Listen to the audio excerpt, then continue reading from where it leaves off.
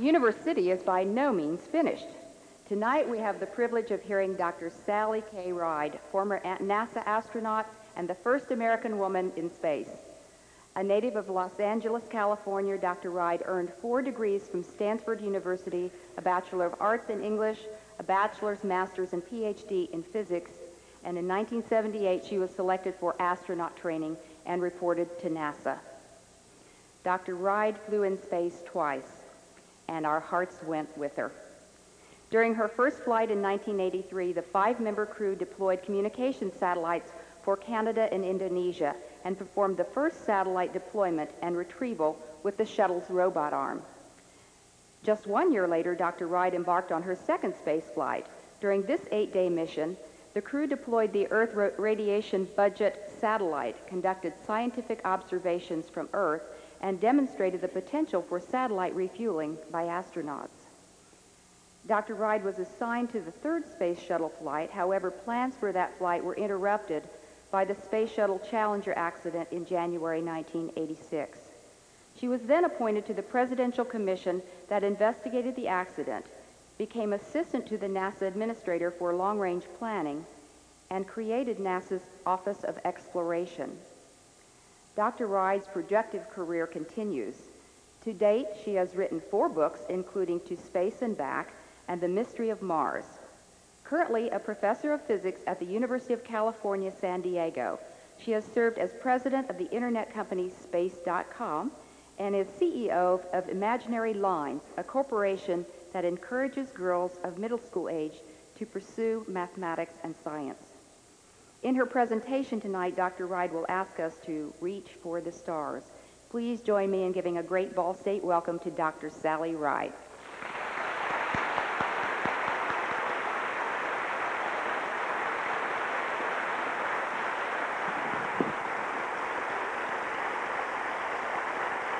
Thank you. Thank you very much. When Jim Lovell of Apollo 13 fame was circling the moon, he looked back at Earth and called our planet a grand oasis in the great vastness of space. That's extremely unusual eloquence for an astronaut. You're not going to hear any more of that this evening. The space program is a shining example of what an imaginative, collaborative, dedicated team can accomplish when all its members are working towards a common goal. The space program was really born in the imagination of just a few visionaries, but it very quickly became the dream of an entire nation. Literally thousands and thousands and thousands of people contributed their piece to the space program to make that dream a reality. Today, when the shuttle rockets into space, it's lifted by the hard work and the creativity of a very, very diverse team with a very diverse set of skills and with a wide range of responsibilities. Today, NASA's at the forefront of a revolution. It's a revolution to understand our planet and to understand our place in the universe. But we're also at the forefront of a revolution. It's also a revolution that involves the marriage of innovation and innovation. It's a revolution in the way that people learn, communicate, and contribute to our knowledge and our future. One of the things that I'm going to focus on a little bit later in this talk, and that I'm focusing on now with my work, is to make sure that the girls growing up today are an increasing part of that revolution. What I'd like to do this evening is to try to give you a little bit of a sense of how I got involved in the space program, and a little bit of a sense of what it's like to actually be up in space. To help me do that, I'm going to be taking advantage of one of the advantages that astronauts have over most speakers in the world, which is that we've got great pictures. So I've brought some pictures along with me, and I'm going to try to give you a sense of what the Earth looks like from an astronaut's perspective, looking out the window of the space shuttle or the space station. My goal here is also to leave plenty of time for questions, so please be thinking about any questions that you might want to ask me, and I think we've got some mics set up down at the front, or I can try to take questions just from the audience. We'll see which works best. But be thinking of any questions you'd like to ask as we go through go through this.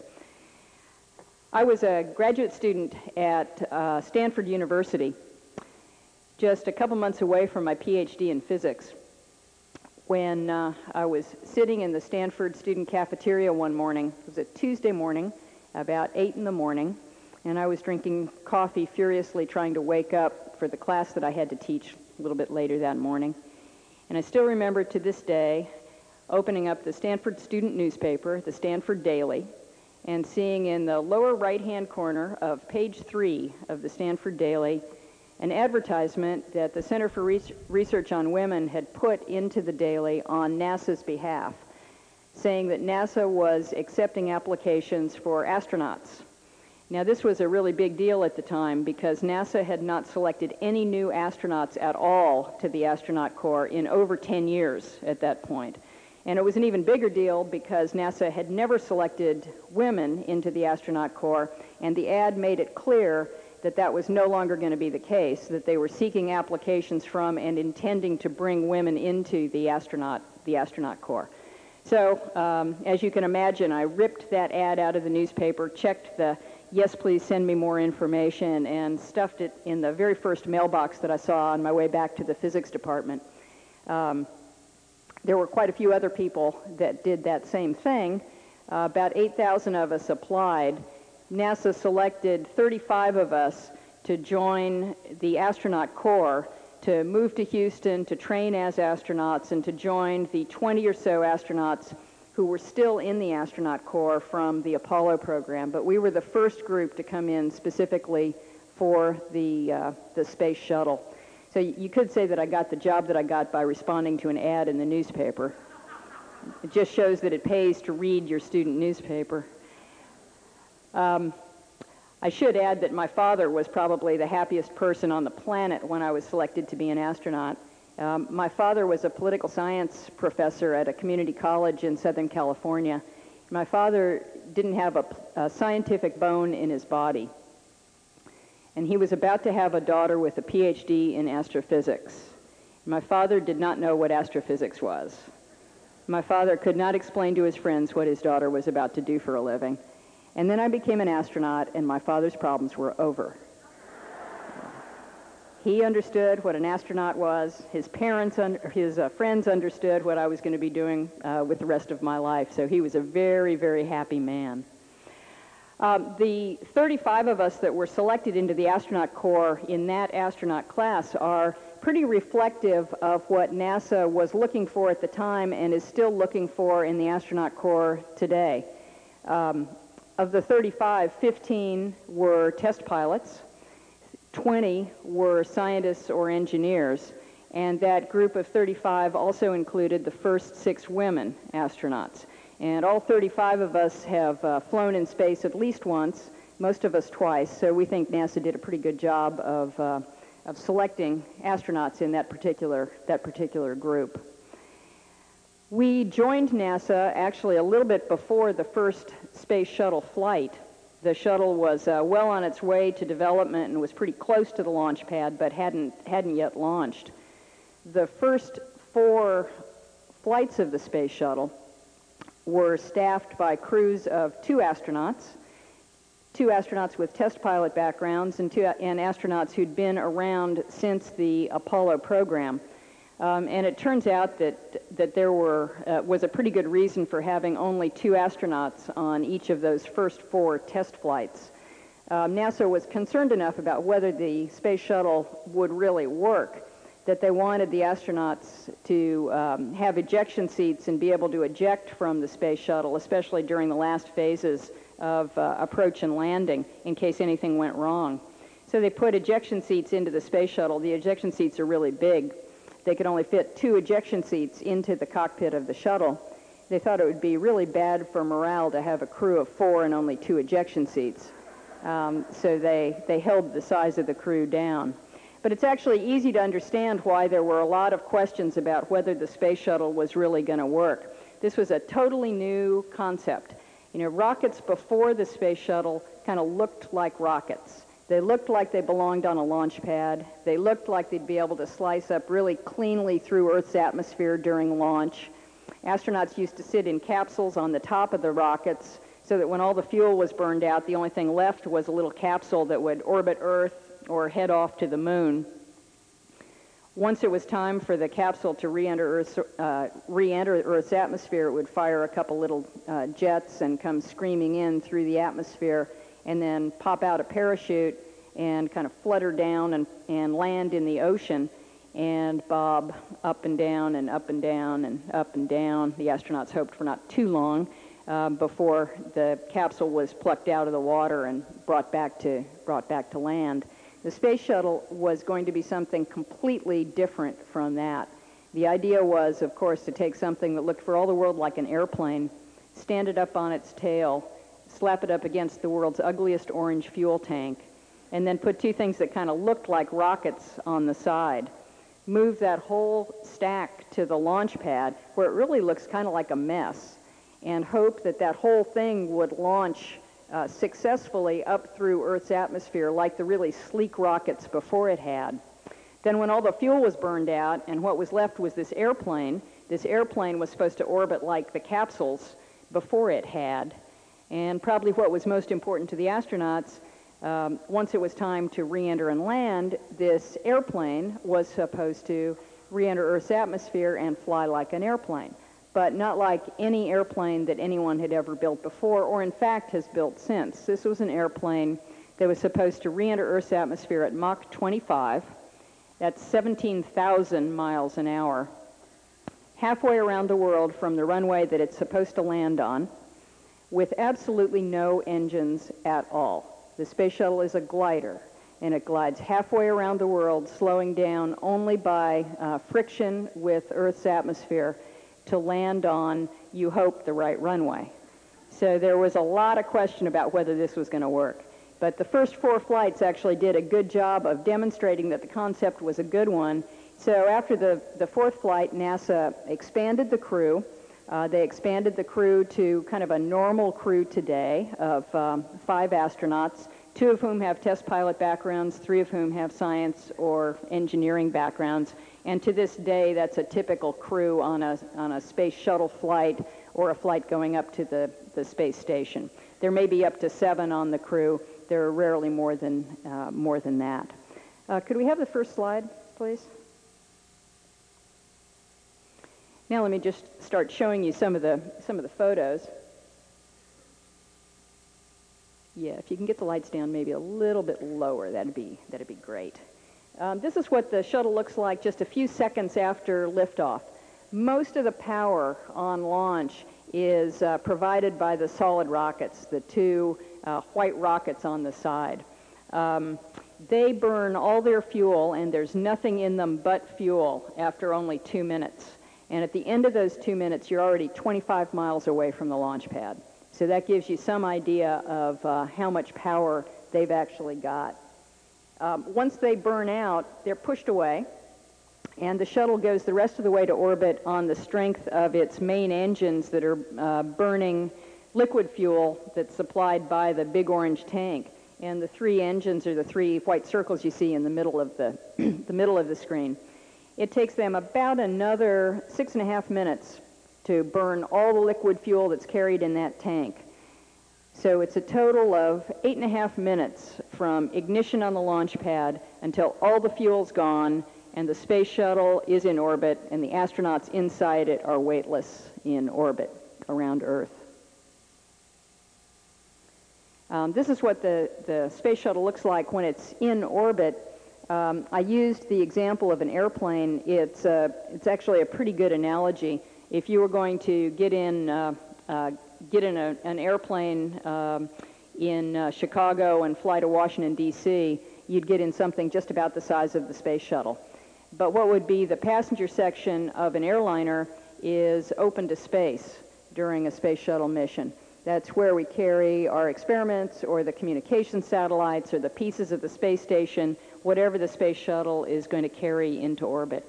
The only part of the shuttle that's pressurized where the astronauts can live and work comfortably without putting on big, bulky spacesuits is what would be the cockpit area of the airliner, or kind of the nose of the shuttle. This picture was actually taken on my first flight we were the first flight to use the space shuttle's robot arm that you can see in the picture to let go of a satellite. And the satellite we let go of was kind of a test satellite, and it carried a set of cameras that we could use to point back at us and take pictures of us. We were also the first flight to recapture a satellite using the robot arm. But we took a lot of pictures of ourselves while the satellite was moving away from us. In fact, we spent probably millions and millions of taxpayer dollars putting the robot arm in the shape of a 7 so that everybody would know that it was STS-7 that took this picture.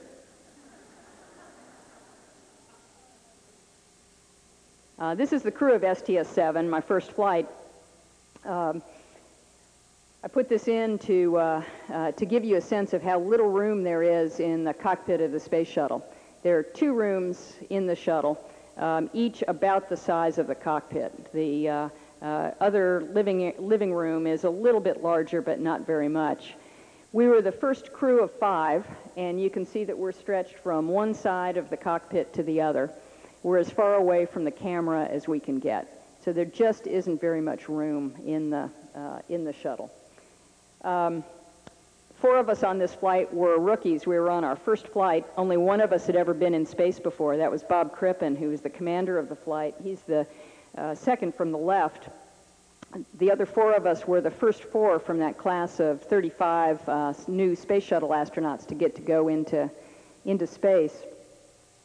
There are a couple of different ways that you can tell that we took this picture while we were weightless in orbit instead of in the simulator on the ground. One of them is, for those of you who are up close, take a look at the necklace that's around my neck. You'll see that it's floating. The rest of you, just look at where I've got my hands. I've got my right hand on Rick's shoulder and my left hand on his wrist. I'm actually holding Rick down, keeping him from floating up and ruining our crew picture. Let's see, I should point out actually a couple of the other people in this photo. The guy down right in the middle at the bottom, Rick Houck, later went on to be the commander of the first flight after the Challenger accident. He was the commander of the return to flight of the space shuttle. And the guy on the far left, Norm Thagard, later went on to become the first American to ever launch on a Russian rocket. He was the first one to spend what I'm sure was a very pleasurable 4 months on the space station Mir. Okay, I said that I wanted to give you an idea of what the Earth looks like to astronauts looking out the window of the space shuttle. And the first lesson is this is not it. This is, of course, what the Earth looked like to the Apollo astronauts who went to the moon back in the late 1960s and early 1970s. But I guarantee you that if you go home and ask your family or your neighbors what astronauts see when they look out the window of the space station or the space shuttle, they'll describe to you the big blue marble that was made famous by the photographs sent back by the Apollo astronauts. And the reason is that these pictures have become so ingrained in our collective consciousness that that's what everyone associates with an astronaut's view back at Earth. But in fact, of course, the moon is a long ways away. It's 250,000 miles away. The Earth looks really small. But the space shuttle orbits Earth only a couple hundred miles above the surface of the Earth. So we don't get to see the same big blue marble that the Apollo astronauts did. On the other hand, the advantage that we've got is that we can see features on the Earth in a lot more detail than they could. This is what the view looks like out the shuttle window if you look off towards the horizon. This is a picture of Florida. Let me see if I can focus this a little bit better. There we go.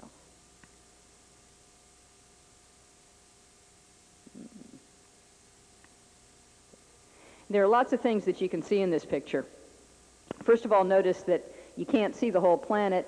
You can't even see the whole United States. In fact, you don't see the whole East Coast, but the view isn't so bad. There's a big bank of clouds off the east coast of Florida in the Atlantic.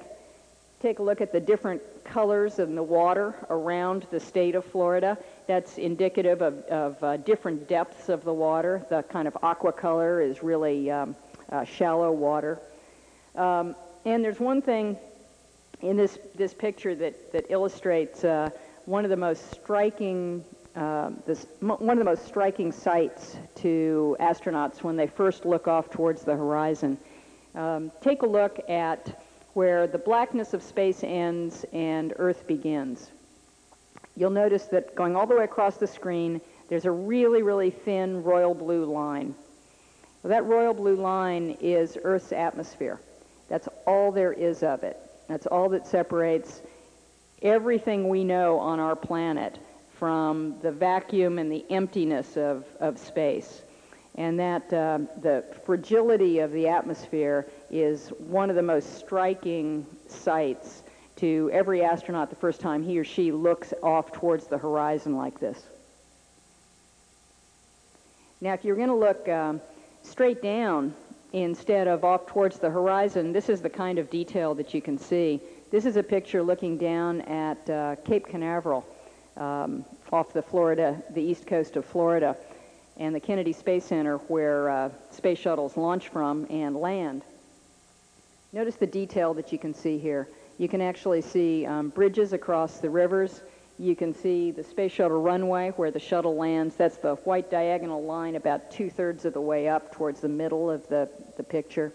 You can see where the launch pads are. You can actually see large shopping malls in the area. A lot of detail. I wanted to show you some of the natural features that you can see, and by analogy, or by extension, that you could study if you had scientific instruments in this same orbit. This is a picture looking through the Straits of Gibraltar. That's Spain on the left and North Africa on the right. And just take a look at Spain and notice that the southern part of the country is kind of a light brown, and that light brown changes very abruptly to a much darker brown about 1/3 of the way up the country. That line of the abrupt color change is actually a long earthquake fault. It's a seismic fault over 1,000 kilometers long. So seismic features like that are really, really easy to see from space. This is a picture of Israel that looks like I put in backwards, so I apologize. The Mediterranean Sea, which should be on the left of the screen, is on the right of the screen. And the little Sea of Galilee is right in the middle of the picture, and then directly below it is the kind of oblong-shaped Dead Sea. And if you just let your eyes go from the Sea of Galilee straight down to the Dead Sea, notice that you're following a straight line that's pretty visible. That's the Levantine Fault, which is a major fault structure in the Middle East. And it's that fault that is the reason that the Sea of Galilee is where it is and that the Dead Sea is where it is. And that same fault continues over 1,000 kilometers to the south and is the same fault that opens up to form the Red Sea. This is really an interesting photograph because it's a photograph of the Middle East, which of course is in the news a lot lately and has been for many, many years. But another one of the things that strikes every astronaut is that when you look down on the planet, and here's a great example, you just don't see the boundaries between the countries, that these are all artificial boundaries that we've set up and established over time, and that if you pull away and get the perspective from space, you don't see those artificial boundaries that we've established. Okay, we're in the same part of the world. The Mediterranean Sea is oriented correctly this time. It's in the upper part of the screen, and where we just were was at the very, very top of the screen, and the Dead Sea is just at the top corner of the screen, and you can follow that same fault straight down about 1/3 of the way in from the right of the screen to see where it opens up to form the Red Sea about halfway down the screen. The other thing that's really prominent in this picture is the Nile River Delta. That's the big green triangular feature on the left side of the screen. Of course, what you're seeing is the vegetation that can grow in the Nile River Delta as a result of the irrigation of the water. And in fact, you can see the Nile River trailing off the bottom of the screen towards the middle of the screen. And again, what you're seeing, although if you get close enough to the picture, you can actually see the water of the Nile River. What you're seeing from back there is the vegetation that can grow along the banks of the Nile as a result of the irrigation of the river. The other thing that this picture shows you is just in its different colors and some of the patterns that you're seeing are that it's really easy to discern different types of rocks, different types of land use, and you can also see, if you look closely, water drainage patterns, so that it's very easy to study water resources and water management as well. This is what a hurricane looks like from orbit. This is a hurricane that was active in the Indian Ocean during my second flight. Let's see if I can focus this a little bit. And just take a look at the feeder bands of this hurricane and the detail that you can see in those bands. This is probably a couple hundred miles across. The next slide is going to be looking right down the eye of this hurricane. And here you're seeing all the way to the water. You're seeing the water of the Indian Ocean. And just take a look at the structure that you can see in the eye wall. This is a great picture. Kind of wish I had taken it.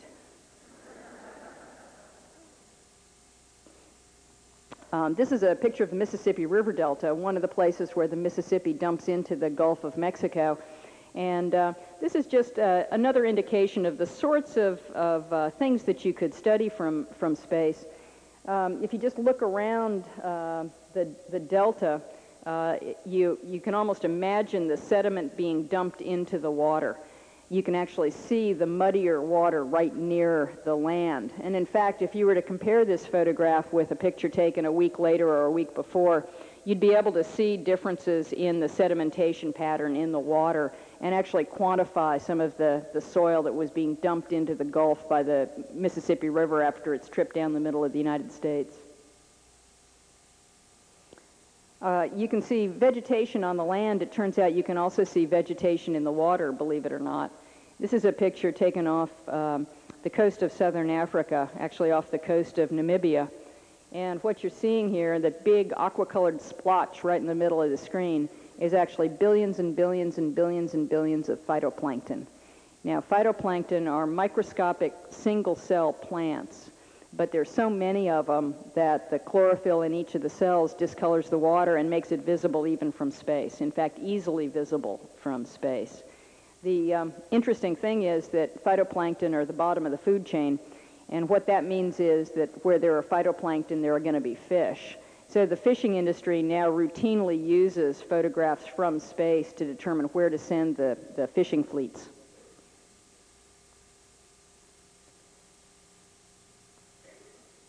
Let's move on to some of the effects of civilization that you can see from space. This is a picture looking down at a corner of Portugal, and we're actually looking down over an area near Lisbon and Lisbon's International Airport. What you see in this picture are contrails left by airplanes going in and out of Lisbon's airport. In fact, if you can trace these contrails back and actually trace out the arrival and departure routes at the airport that day. This is a picture looking all the way across Brazil from east to west. So where the clouds cut off there are the Andes Mountains, and then just beyond that you see the Earth's horizon, and if you could see a little further, you'd see the Pacific Ocean off there. The astronauts who took this picture thought they were taking kind of an artistic picture of a cloud-covered day in Brazil with the clouds being cut off by the Andes Mountains and then the horizon off in the corner. It turns out what they were actually taking a picture of wasn't a cloudy day in Brazil at all, but a typical day during the dry season in that country. And what they thought was clouds was in fact accumulated smoke and haze from all the individual fires that are typically set during the dry season to clear parts of the Amazon forest. And what they thought were individual either puffy clouds or thunderclouds were actually plumes of smoke over individual fires. So what you're seeing here are actually many, many tens of fires and the smoke above them and the general pall that's created over the entire country as a result of the accumulated smoke from setting fires to the forest to clear the land. That one big smoke cloud right in the middle of the screen, it was over an enormous fire. Those of you that remember the press around the huge fires in Arizona and Colorado earlier this summer, that fire is larger than those fires were. If you look straight down at the Amazon forest during a different time of year, so that you can see to the ground, this is the kind of thing you see. This is kind of a typical crosshatched pattern that shows where the forest has been cleared away, usually just to clear the land for use of the wood or use of the land. Okay, this is what a sunset looks like from space. When the space shuttle's going around the Earth, it's traveling really, really fast. It travels about 17,500 miles an hour. That's 5 miles a second. If you do the math, that means that you go once around the world every 90 minutes. And if you think about that for a second, it means you're in daylight for about 45 minutes and nighttime for about 45 minutes.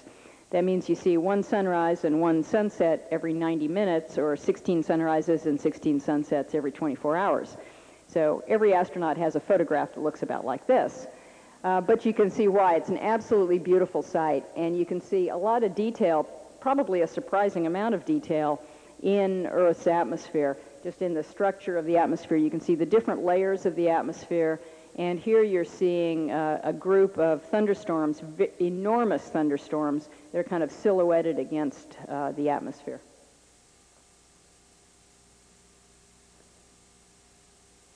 This is what the Earth looks like at night. A lot of people just assume that astronauts are glued to the window during the daylight part of the orbit, looking back at Earth, seeing the sights like the ones I've been showing you in the photographs. And then when we get to the night side of the planet, we quick get back to work and do all the things that the taxpayers are paying us to do. Actually, it turns out nothing could be further from the truth. We're at the windows all the time. And the reason is that this is what the Earth looks like at night. There are no big cities in this picture. This is a picture of the middle of the United States. And as I said, there are no big cities here. These are all small cities, but they just stand out really clearly from a couple hundred miles up. You can see as you look at this, you can convince yourself that you can kind of see how the city's grown and how they're spreading. You can see the roads that connect the cities, even though none of these are freeways. These are all small roads. Probably, if you lived in this area, you could probably pick out your favorite 7-Eleven. I mean, it's a lot of clarity in these photographs. One of my most vivid memories from being in space, and there are a lot of them, but one of the most vivid was from my second flight. We carried mostly Earth-observing instruments, and that meant that our windows were pointed towards the Earth most of the time. So we had a great view through that whole flight. And we had one orbit at night that came right up the east coast of the United States. And we could see Miami from about 200 miles away and then see the entire east coast outlined in lights, a solid set of lights all the way up north of Boston. And that trip took us about a little over 5 minutes to make it all the way up the east coast of the United States. Absolutely spectacular. Okay, I want to talk just for a second about the mission that I'm on today. And that mission is to encourage girls and young women to pursue their interests in math, science, and technology. And I'm doing this through, I think you heard a little bit in the introduction about Imaginary Lines. That's a company that I started a little bit over a year ago with some friends who are also scientists or engineers with this focus. And what we're trying to do is create a whole series of events and programs and activities that will encourage girls, initially girls in middle school, to keep up their interest and their fascination with math and science. And let me give you the motivation behind the company. This probably won't surprise many of you. You know, if you look around at the technical workforce today, you find that still only 9% of engineers are women, only 20% of scientists are women. That's enormously up from 1970, when less than 1% of the engineers in this country, if you can believe that, were women. So it's an enormous increase, but it's still not nearly as high a percentage as we expect that it should be and will be. Most companies, most high-tech companies, are furiously trying to recruit women into their workforce, but as they go around to universities like Ball State or Purdue or Stanford, what they're finding is that women aren't graduating with technical degrees in the numbers that they could really easily absorb and would like to absorb into the workforce. So they go beat up the university presidents and say, why aren't you graduating more women in these fields? And the university presidents say, don't look at us. They're not coming in out of high school in the numbers that we would like. The interesting flip side of this, though, is that if you go back to elementary school and you walk into a third grade classroom and you ask how many of you are interested in science, you'll see as many girls' hands go up as boys. And in fact, there was a survey recently of fourth graders throughout the country, and one of the questions that they were asked, one of many, was, do you like science? And that was the wording of the question, do you like science? 68% of the fourth grade boys said they liked science. 66% of the fourth grade girls said they liked science. Now, there are two messages there that are good news for the country. One is that's a lot of kids. That's 2/3 of the fourth graders are still curious about the world. They're interested in trying to understand how the world works, and they haven't yet been turned off to science. The other message is it's as many girls as boys. But then something mysterious happens come middle school, and it's sometimes in 6th grade or 7th grade or 8th grade, depending on the girl and depending on the circumstances. There are no obstacles that are put in girls' way anymore, but the signals are much more subtle, and they can still have kind of a significant effect. The boys in 8th grade may not think it's cool for the girl to be the best in the math class, so girls don't admit that they know the answers quite as readily. Or some teachers, if faced with a 12-year-old girl who says that she wants to be an engineer or a physicist, may have a somewhat different reaction than they would to a 12-year-old boy who says that he wants to be an engineer or a physicist. And these are kind of subtle signals that are still reflective of the fact that some stereotypes still exist. You know, they're not right, but these stereotypes hang on for a long time. And the result is that girls in middle school start to drift away from these subjects in numbers much greater than boys do. Boys start to move away from them too, but girls in larger numbers, and it's not because they're not interested, and it's not because they don't have the aptitude for it. It's for other factors. So that's one of the things that we're trying to affect, and it's the reason that we're starting with a focus on middle school girls, because that's where you've got to grab them there, or they're kind of lost to science and technology careers forever. At least most would be. I'll just give you a couple of examples of the sort of things that we're doing, and then move on. But one of the things that's been very successful for us, and we've been doing this less than a year, about 11 months, is a set of community science festivals, where we find a college campus, and we offer on a Saturday or a Sunday a festival, not a conference, not a seminar, but a festival around science and technology topics. And so I come and show my slides and talk about what it's like to be an astronaut. And we have booths and exhibits, a NASA booth. We'll have booths from the local children's hospital, the local hands-on museum. We'll have a street fair kind of atmosphere with a DJ playing music and food and face painters, so that it's an entertaining, energetic atmosphere.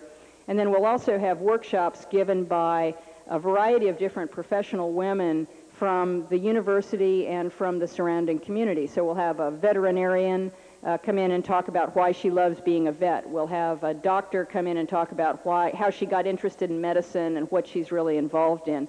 We'll get an engineer talking about why she likes designing bridges and why that's a cool profession to be in. We'll get an aerospace engineer talking about developing a rocket engine and what's cool about that. And what we're finding is that these things are very, very successful. We did one at MIT last Sunday and had 1,100 girls come to on a Sunday afternoon. We've got 14 of them scheduled around the country this coming academic year. Next one is next Sunday, I guess a week from Sunday, in Dayton at Wright State University. And what we're finding is that we get a great response from the girls, and we're getting a great response from their parents who are bringing them, and a great response from the teachers. So we actually think that there's a real groundswell of interest out there. Another of the things that we're doing, and I'll stop with this example, is a national design competition that we just announced a couple days ago in partnership with Smith College, which is for middle school students to get together in teams and design a toy. It's called Toy Challenge. And our rules our motivation is pretty simple. No matter whether you're designing a bridge or a rocket engine or a toy, you have to go through the same sort of design process, the same kind of thinking. You have to come up with creative ideas. You have to flesh out those ideas. You have to put sketches on paper. You have to put words on paper. And then you have to develop a model and develop a prototype.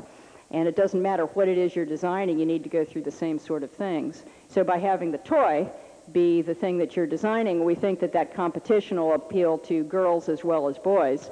And just to ensure that we have lots of girls participating, one of our guidelines is, yes, you have to be in middle school, your team has to be at least half girls. And we think we're going to get a lot of response to that. Hasbro has come in as the title sponsor of the competition. So I want all of you to go out there and tell your middle school friends and middle school classrooms to enter Toy Challenge. Our goal in the things that we're setting up through the company is not so much to put on individual events, but to in aggregate make it very clear and change people's perceptions towards girls who are interested in math and science. Make the culture realize that this is a very cool thing to do. Make the culture appreciate that these careers are as appropriate for girls and as are rewarding for girls and young women as they are for boys and young men as they grow older. And we think that we're actually beginning to have some sort of an impact in that. When I was a little girl, I always wanted to fly in space. And amazingly enough, and I still can't believe it to this day, that dream came true for me. I know that through your imagination, your creativity, and your dedication, and through collaborations and connections between university and community, all of you will encourage boys and girls to reach for the stars and help them achieve their dreams too. Thank you very much.